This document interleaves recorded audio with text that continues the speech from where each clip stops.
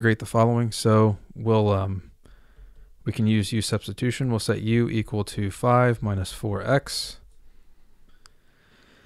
And then du is going to be equal to negative 4.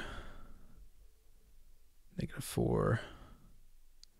So we have 9 on top there. So to get du equal to dx, we need to multiply by negative 9/4. Okay. So put that out in front. Negative 9/4. Integrate u raised to negative 1 du. And when we integrate, we get negative 9/4. And this becomes, natural log of 5 minus 4x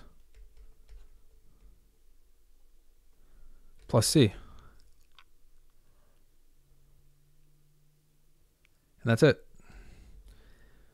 Okay, I hope this helped you out. I appreciate you watching the video, and you have yourself a great day.